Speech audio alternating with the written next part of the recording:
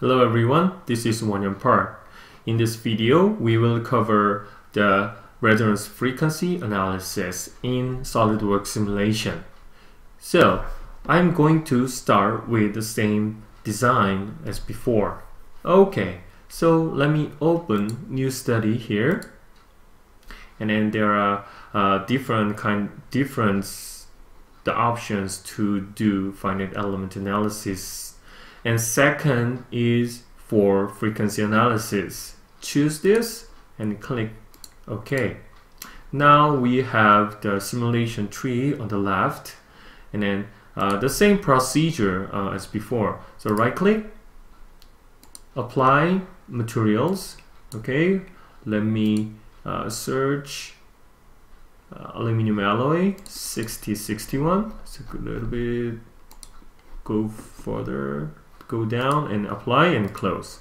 Here, next step is the fixture. So I'm going to make cantilever. The cantilever has the one fixed face and one free face. So let me select fixed geometry for this face. Okay, and click OK. So now the one side is free.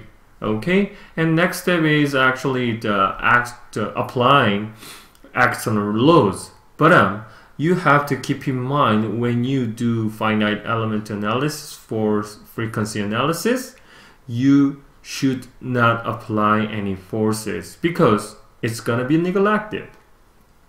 As you know, by definition of resonance frequency, you know that resonance frequency proportional to the only mass and stiffness of your geometry, okay, and also boundary condition. That's all. There's no force. Okay, so just please leave nothing here for the external loads, and then go just mesh, making mesh, and then click it. Okay, and then this is our mesh, and then go run. That's it. Now, the Solidworks simulation gives results. You can see here is the the lower resonance frequencies, which it gives displacement, but it basically the mode shape. So let me looking at the first one. Okay, actually the first one and second one is same because of symmetry, and also third one and fourth one also have the same thing. But 1 and 3 and 5 is the different thing. So let me delete second one and fourth one. Okay, so here the first one is this, but I'm now double click again, and then if you want to looking at what's the resonance by itself, and you can see just animated. Okay, so you can change the rate of video. You can change the bar here. Okay, now it's resonate up and down, right? This way.